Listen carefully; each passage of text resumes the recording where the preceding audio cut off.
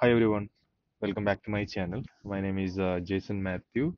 This is the second video I'm going to put it in the series I started with understanding RF.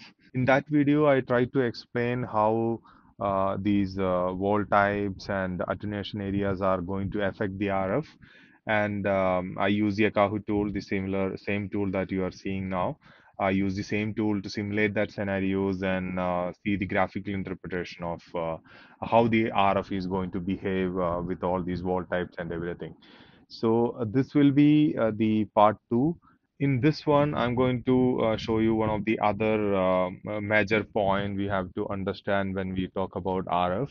There is nothing but the basic wireless signal strength from the AP and the client sides. Right now, in this particular setup, let me talk about this setup. You can see one AP here. So I put the name as AP, and the other side I put the simulated AP, but you consider that guy as a wireless client because we are talking about something related to a wireless client. So there is no way to simulate a client in this particular tool. So I thought of putting an AP, and that can be used for explaining this power level kind of thing. So we have the setup. Let me go to the settings here, show you this AP. So this AP I selected 3800i, 3800i, and it's a ceiling mounted. Then 2.4 radio is down. I made it off. Then I have radio 2, that is AC, 11 AC radio. As you can see here, the power level I set it as 23 dBm because that's the maximum power level available on the AP. So I set that as 23 dBm, and we have three special streams on this one. So that's a basic AP that we are using APS 3800. But when we talk about the client, I'm actually using the same AP here. No difference. We have wireless client. I just renamed it as a wireless client, but this is basically an AP. Just consider this AP as a client so that I will be able to explain and it can correlate with that. Here also I set my power level into 23 dBm. Basically, client and AP is running with the same power level in this particular model that I'm going to put it now. And the other thing you have to keep it in mind is what is the antenna gain. So when we talk about this 3800, this is the console of 3800, and I already taken the output of that AP. We talked about this one, how to understand the AP in one of other videos, so you can refer that. What are the things you have to keep it in mind?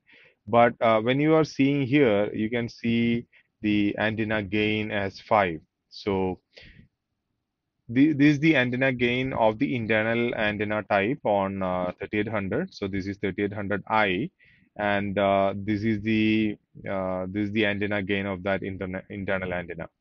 So you have to consider this gain when you are talking about the power level on the other side. So as you can see here, when you edit the access point, you can see the power level is set it as 23 dBm. But there is another value here. You can see it as EIRP, and you can see this one as 28 dBm. So this is actually adding your radio TX power plus antenna gain is the total EIRP. So you can see that see that below that tooltip that talks about this value. Basically, the EIRP is the radio signal strength going out in total. That includes these two. So you have to keep that in mind when you are setting these values and all, because antenna gain will add into this one. So basically, you are able to transmit something, how much you are able to receive, right? So it's kind of a sensitivity kind of thing, how much you can listen to. If you're increasing the antenna gain, the sensitivity kind of level will increase, and you'll be able to listen more to the client side. So you keep that in mind. We'll touch upon it when we are simulating things in the background. Okay, so now let's see how this one is going to behave in your network and the graphical interpretation of the same thing. You have one AP and one client, how this RF is going to work to each other. So I also did some marking, as you can see here, these markings, these nodes are added based on the power levels. So I'm going to enable signal strength, view. And you can see here I set the simulation with 67 as a boundary. I'm going to select this AP so that you will be able to see the coverage of that AP. So I selected it. Now you can see that this AP is broadcasting your SSID, and this particular wireless client, it's inside the range of 60 and 65. And when I place my mouse pointer here, you will be able to see the signal strength, and it's between 60 to 65. Okay, so basically 64, you are receiving around 64. I'm going to enable. Now think about this client is coming into picture, and this client is also getting enabled. So now you can see this client is also showing the coverage in the background. And as you can see here, this client is able to showcase the RSSI as 42, and it's listening to the AP in 64. And the other side, we have 38, like I just placed closer to the AP, so it's showing as 38, but again 64 from the other side. So AP is able to see the client with minus 64, and client is able to see the AP in minus 64. So basically, both the guys are in the range, and you are able to see the APs each other. So now this is the one of the good example that your AP and client is not that far. It's in under that range. You can support the voice and everything. So it's not going to have any issues in the wireless coverage or the performance side. This is not the recommended way. You can get better RF signal by getting closer to each other, but just consider this one is an ideal scenario kind of thing. Now let's talk about the issue here. As you can see here, this particular AP is blasting out with 23, the power level 1, and it's able to send this good signal strength to your client side. But when we talk about AP, this AP is 3800 AP, and this AP is going to get the power from PoE or power adapter used in the background. You are getting power supply from a PoE switch with 30-watt power supply. You have one of the best radios available on the AP, and it can broadcast like anything. But just think about the client point of view. We are talking about a client that is running with a small power supply, or maybe it's actually running with a battery, not even power supply. Don't even consider the laptop. You consider a mobile, or you consider a tablet or something like that.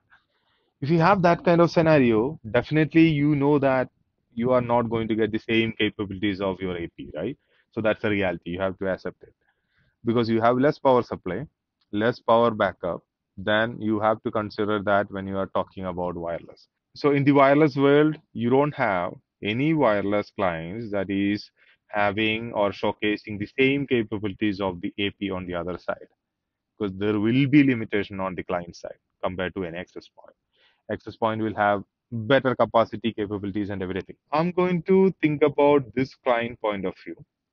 This client right now is an access point, but so just consider this one, this client, this wireless client is an iPad or any Apple device in the background. Normally, the Apple devices like tablet and mobiles and all, it will function with like with the power level between 9 to 14 dBm. So that's a value I can find in the internet. I will not be able to prove that in this video, but just consider these clients are actually using between 9 to 14. So we'll do one thing, we'll cut it in the middle. So just consider the Apple iPad here is going to function with 11 dBm. I'm not taking the minimum as 9 or 7. I'm not taking the highest as 14. I'm just cutting it in the middle as 11 dBm. And I'm going to apply the power level of 11 dBm for this AP. So as you can see here, that level dBm, 11 dBm changes a lot of things in the background. The coverage level is decreased further.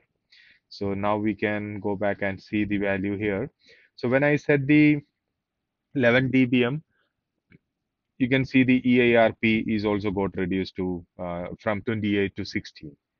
So you will not be able to see that 16 when you are setting 11 for the client side, because I don't think 5 dBi antenna gain will be there for for Apple devices. So, but anyway, so right now this is simulated way. Just consider that EIRP is 16 and your power level is set it as 11 dBm.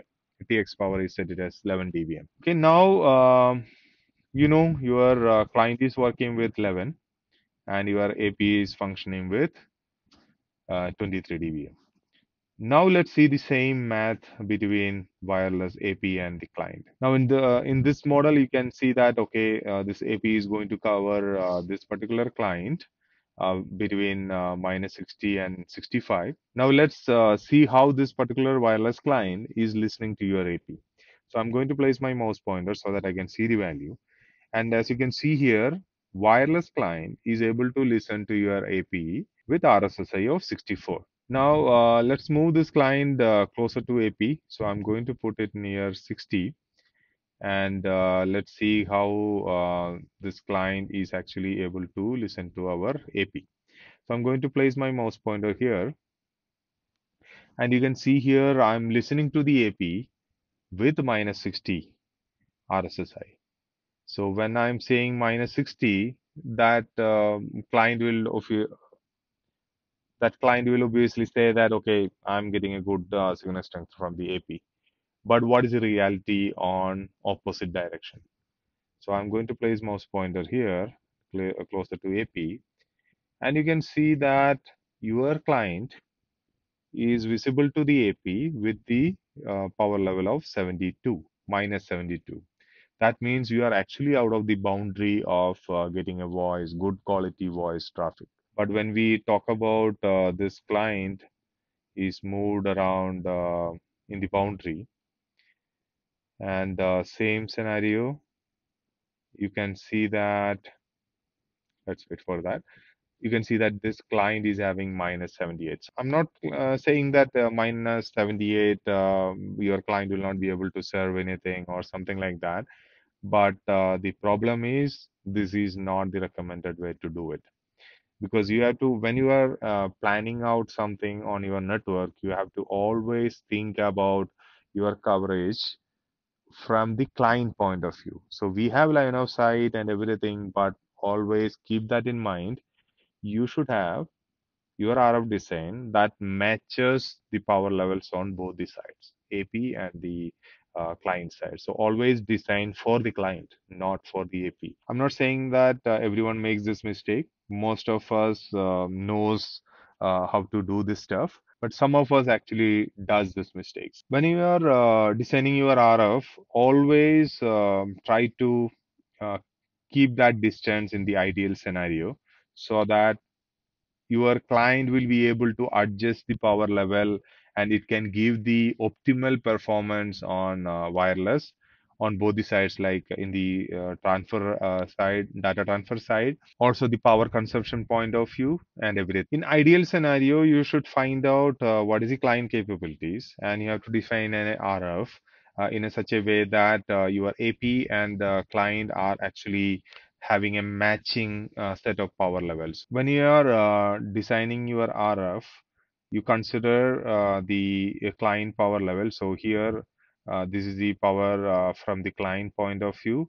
And here I'm going to set the similar power level. So let me set this one into 11 as the maximum. I'm going just consider this value is set on your TPC side. So we have the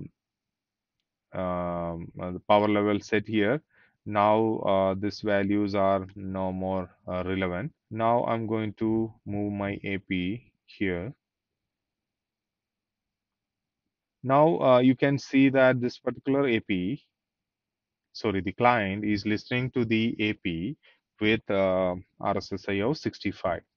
And this side, you can see that AP is also listening to the client in RSSI of 64. I can't say this is the perfect example, but at least the capabilities are matching. So you plan for your RF based on your client type. So when you are hearing about wireless issues like frequent disconnection, roaming issues, performance issue, and all, that can be because of one of this issue, one of this reason, like something like this. Means your client is able to listen to your AP, but your client is not capable enough to reach back to the AP. So this can be the reason for your issues. If you are leaving the TX power level into RRM, you always make sure you are setting the right power level on the AP side so that you are actually matching with the client capabilities. If you're not matching it, you can face any kind of weird issues in your network. So I hope this video helps you to understand this difference between the capabilities on AP and the client side. And I hope you will be start considering this one when you are designing something on the RF side. So we'll stop this video here and see you in the next video. Thank you for watching.